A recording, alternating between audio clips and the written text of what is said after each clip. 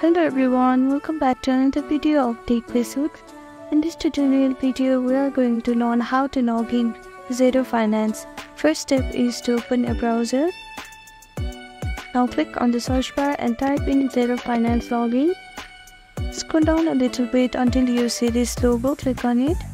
If you don't have an account, you can click on Not a Customer and create a new account. And to log in, click on Login button. Now you have to type in your email address and a password, so type in your email.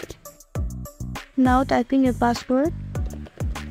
If you have forgotten your password, you can click on this link and reset it. And if you can't log in, you can click here. Now click on login, and these are the simple steps that you can follow to log in Xero Finance. Thank you for watching this video. I hope this video was helpful to you. Please do like, share and subscribe to our channel, and don't forget to comment down below. Thank you.